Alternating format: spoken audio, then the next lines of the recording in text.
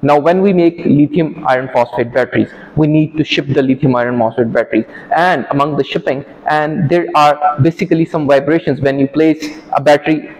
at any station, for example inside trucks, inside air bases, inside ships, and they need to pass the vibration test criteria. For vibration test, we basically have this machine that is basically a platform on which you can place your batteries, and then there is a shock vibration generated using these control module here, and then you can basically set up for vertical amplitude adjustment, and you can set up for horizontal amplitude adjustment, and this platform will move accordingly and test the battery for any type of vibrations. If the battery passes the vibration test, then we send it to our customers. If it doesn't pass the vibration test, then the battery is failed, and we don't send faulty batteries to our clients.